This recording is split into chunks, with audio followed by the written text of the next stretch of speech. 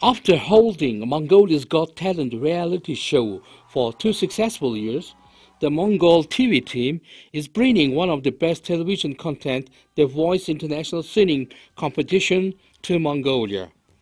The competition was originally created by Dutch television producer John de Mol. Today, 62 countries have already adapted the format and begun airing their own versions since 2010. The contestants who successfully passed the blind auditions will proceed to the battle rounds, where the winning contestant shall proceed to the live stage shows of semi-finals and finals. The winner will be awarded a direct contract with Universal Music and cash prize. The preparation works have already started.